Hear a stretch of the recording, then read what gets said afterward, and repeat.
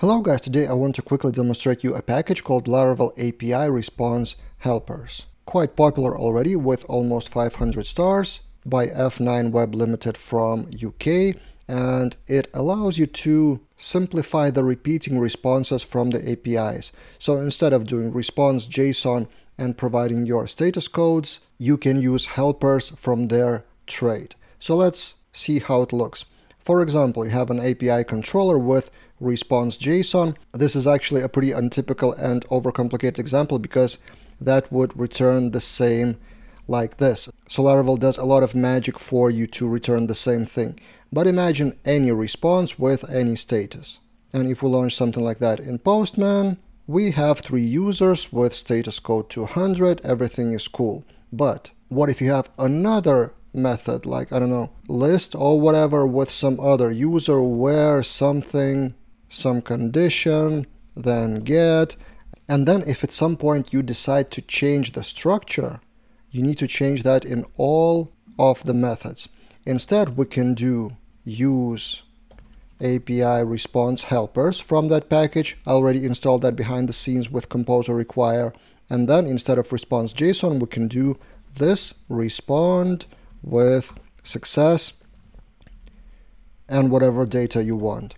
So this looks a bit shorter, right? And it's not about shortness only, it's about standard responses throughout all the projects, so you wouldn't return different status codes unintentionally in different controllers from different endpoints, especially if you're working in a bigger team and maybe new developers don't know what are the standards, what they should return. So if we do that and relaunch that in Postman, and of course I forgot that it should be return like this. So it's not even shorter actually, I lied to you kind of a minute ago. So it's almost the same in terms of length offline, so it's more about standardization.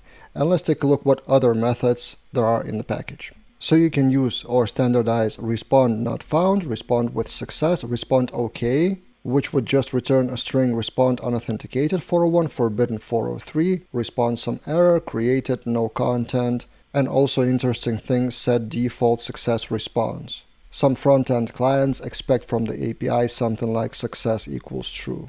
And when I was talking about standardization, this is the paragraph that summarizes that.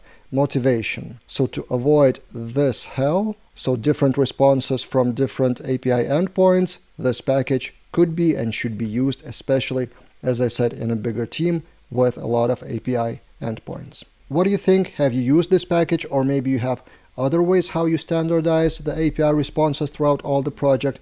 Shoot in the comments below and let's discuss. And if you want to see a step-by-step example of creating Laravel API, recently I released a course Trilogy, 3 courses. So first, build the Laravel API for parking app, for car parking app, and then 2 clients for that separately course, Vue.js 3 for that Laravel API, and then React for that Laravel API. So all 3 could be found at laraveldaily.com, so you can subscribe to the membership yearly or monthly and get all the courses and everything else that you see on the screen. That's it for this time, and see you guys in other videos.